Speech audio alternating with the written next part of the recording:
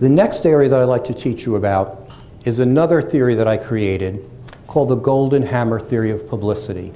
And I named this after Abraham Maslow, the famous psychologist. He said, if you have a hammer, then the whole world is a nail. And what do I mean by that? Well, you're going to get a lot of leads. Some leads are right on target. You're in customer service. This lead says, what can companies do to improve customer service? You say, I'm on it.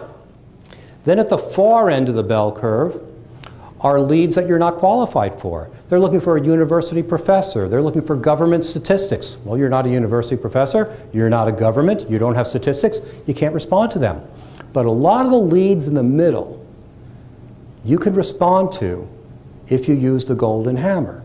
Now, what I mean by this is you have to think intuitively, not literally.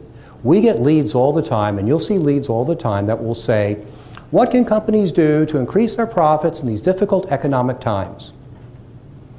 And I could respond and say, use publicity, because it's the least expensive and most effective form of marketing. And the reporter could say, sounds good to me. And another one of my clients could say, hire a forensic accountant, because she might be able to see where you're spending money unnecessarily, and that if you stop spending that money, it translates to the bottom line and you make profits. And the reporter could say, sounds good to me. Another client could say, well, your customer service staff, if you train them to keep a customer who's upset as opposed to losing them, then you're going to keep a customer for life. They become an advocate and an evangelist, and you'll make more money. And the reporter could say, sounds good. Notice, the reporter never asked, how can customer service or forensic accounting or publicity lead to profits?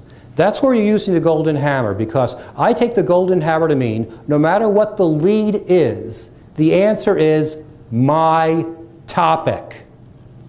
And we have a bunch of intuitive people here, and I want to suggest you lean on your intuition and say, how can I bridge from what the reporter wants to what I have so that it makes sense? I don't want you to jump over bridges here. That's not what we're talking about here. We're talking about if it makes sense.